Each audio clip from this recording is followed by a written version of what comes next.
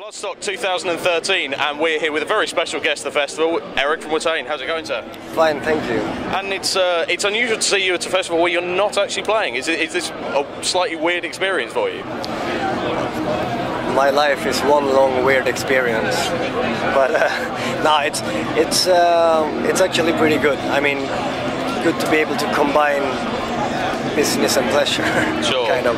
And yesterday's lineup was amazing. You know, it's a good place to come here and do press because there's a lot of other stuff going on at the same time. And who are you most looking forward to last night? One name kind of jumps out, I suppose. I mean, seeing Voivod, Accept, and King Diamond in a row was pretty. That was good. Sure. But and King Diamond especially, I would say. I think it's my 13th time seeing him. Really? So that's strange because for a lot of people in the UK, of course, it was the first time because he hasn't been here in quite a while. So, how does that rank in the great King Diamond shows? Actually, very high. I mean, he's one of those artists that gets better and better, and I really like that he, you know, unlike so many other bigger bands from the 80s that are still around, he actually still puts an effort into the show and, you know, the actual experience of it all. And it works, you know, he really pulls it off still. It's amazing. Sure. And one side of Watain, I guess, that people don't know so well is that, I mean, you confess yourself as not just a black metal fan, but a metalhead. I mean, is that an accurate description? Yeah, I suppose so. I mean, it's been a very central part of my life since a very young age. So what kind of metal, when you're not listening to, you know, the black metal bands we've heard you talk about in the past, what are the albums that are on your stereo? What's the classic bands for you? I mean, to me it's always been about, you know, Rainbow, Metallica, Maiden, Dio. I mean, of course, you know, that's kind of what got me into all of this in the first place. And I've always been, you know, a bit of a... I always try to dig really deep when it comes to those kind of things. So, I mean, my record collection, I suppose, covers pretty much everything from, I don't know, old 70s rock music to Bathory. I mean, you got to keep an open mind when you're looking for diabolical things in music, because those energies that, I mean, that are very predominant in black metal, I can feel them and see them and sense them in so much other music as well. And to me, that's one of the important things, with being into this kind of music, is always to dig deep and try to find that diabolical nerve, be it in, you know, Candlemass or Destruction. I mean, it's there. It's always there somewhere. Sure. I mean, it's obviously much more hidden in some bands than others. I mean, just probably can't see this on the camera, but there's an Iron Maiden badge on your jacket. Where's the diabolical side to Iron Maiden? Well, I mean, someone once said, and I think that's a kind of good way of looking at it, is that the only difference between a heavy metal band like Iron Maiden and a black metal band is that the black metal band is open about advocating the devil, being a mouthpiece for satanic energies, while the heavy metal bands try to hide it, you know, but it's all the same.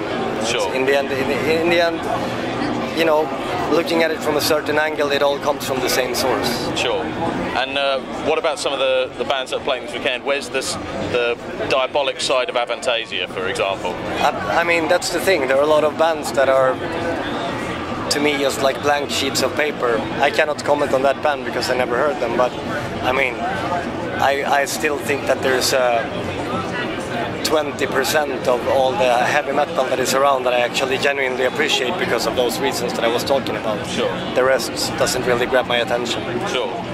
And in terms of you know, the great festival performances, not just King Diamond as we spoke about earlier, but in general, what are some of the best shows you've seen? Because we've seen some great ones here, and we were wondering, you know, what are your great ones?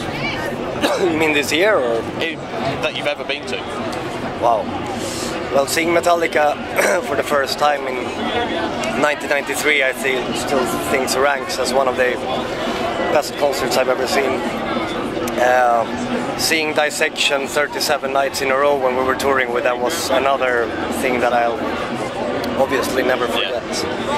I mean, there's been so much, you know, touring. I mean, especially touring, and when you get to kind of delve deeper into the nature of the band in a live context, like doing that with bands like In Solitude or The Devil's Blood on the US tour we did last year has been like very rewarding and really inspiring as well, you know, because those are bands that after you've seen them a few times, you kind of just take a step back and like, okay, this is something else. And yeah, there's been so much good concert experiences. Sure.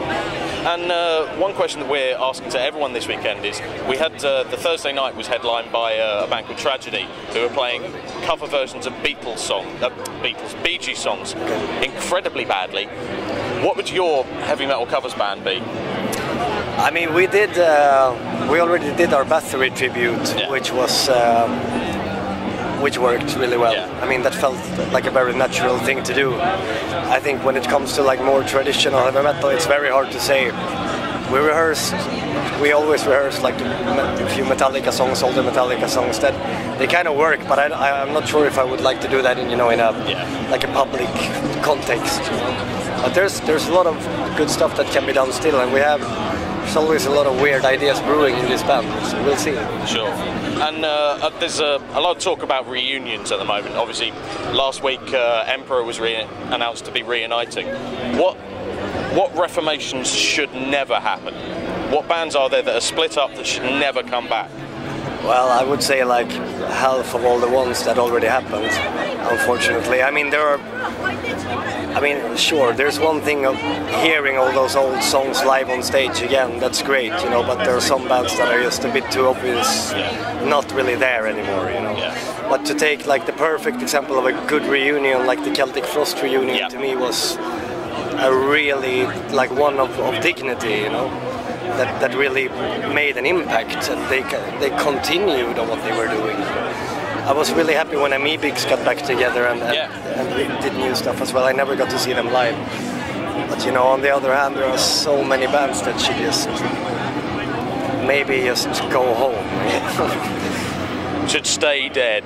Yeah, I think so. I mean, it easily gets kind of embarrassing, especially when it's bands that, you know, are rooted in a very passionate foundation. You know, they come from a place or an environment that was very fiery and, you know, like filled with a very strong emotional thing, and then they come back and they just don't have that anymore. It's just a bit sad. But on the other hand, I mean, I'm still really glad that I can see bands still like, you know, Guns N' Roses or Metallica even, or of course Maiden, King Diamond. I mean, you know, there's two sides to that coin, but in general I think, you know, most of those bands should think a little bit more about getting back together, because it easily turns out a bit awkward, I think.